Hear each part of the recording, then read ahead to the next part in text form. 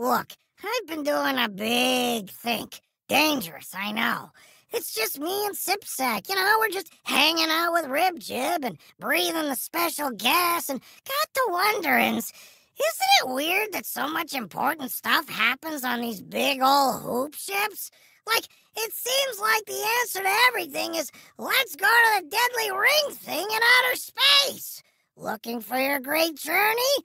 Light the hula hoop. Tired of getting eaten by the evil mushroom guys? Aim a circle at it. Forming a team of aliens that are mostly all just mad at everyone, but are definitely totally not the Covenant? Let's all meet on the big round space gun.